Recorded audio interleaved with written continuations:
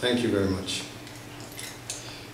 Ryan mentioned earlier Erik Sahlström. He was the guy saving this instrument from extinction in the 50s.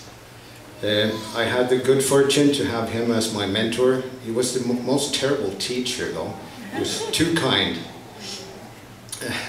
If I played a tune and it was okay, and I always said, oh, that's really good. If it was not very good, he said, oh, that's really good.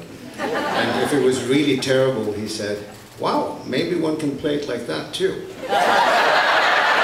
He didn't help very much.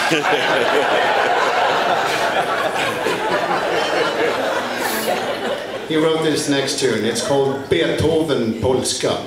Polska is a 3/4 beat, and you have some great music in this country, but you need to learn a little Polska.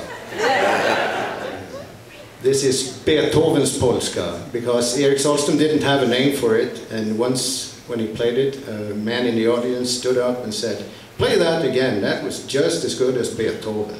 So he called the tune Beethoven's Polska after that.